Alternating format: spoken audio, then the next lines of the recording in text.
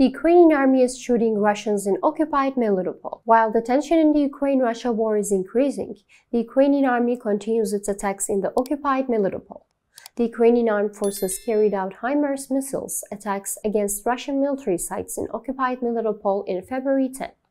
According to Melitopol Mayor Ivan Fedorov, Ukrainian military targeted facilities containing military equipment and munitions. Melitopol is rocked by powerful explosions. The power is so strong that the windows are blown out.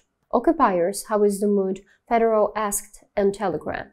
Residents collaborate on social media that large explosions occurred at Russian munitions depots in Melitopol and its surroundings. Several explosions were reportedly reported at the airfield, train depot, and railway station, according to unverified reports. Residents of the city's Tokmak region claim to have witnessed 7 strong missile strikes in 40 minutes. The air defense purportedly fired down all of the targets according to Zaporizhzhia region's Russia-installed authorities. To reach all the actual news fast and reliable worldwide, please don't forget to follow and like us.